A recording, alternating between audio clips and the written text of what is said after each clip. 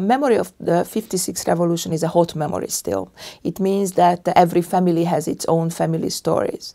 What I think is important to consider that how the memory of the progressive political tradition will be conceptualized or it will be forgotten. The major challenge for the 56 revolution nowadays is how the progressive political tradition will be omitted from that particular story, and it remains only a very thin anti-communist resistance movement, simply abandoning the idea that there was a massive student protest, there were women's demonstrations, there were several other political activisms which were actually aiming to reconsider, reconceptualize, reappropriate the progressive emancipatory tradition. In every historical memory you see a simplification of the narrative.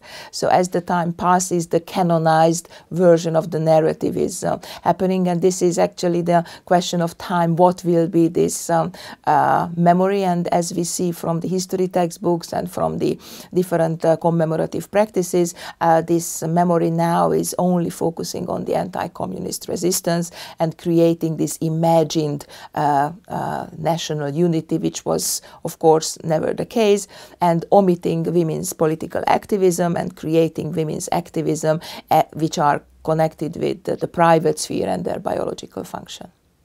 Today, when you are talking about freedom fighters, you see that they are mostly represented as private individuals who are women, and therefore they are vulnerable bodily and also spiritually and psychologically, and they are the victims of communism. There are very few scholars who are actually looking at those freedom fighters as those who are actually questioning the previously existing patriarchal norms. And this is particularly important for the 56 revolution, because you have to know that this was also a protest against the communist emancipation project. There were lots of women who participated in this revolution to protest against the communist emancipation.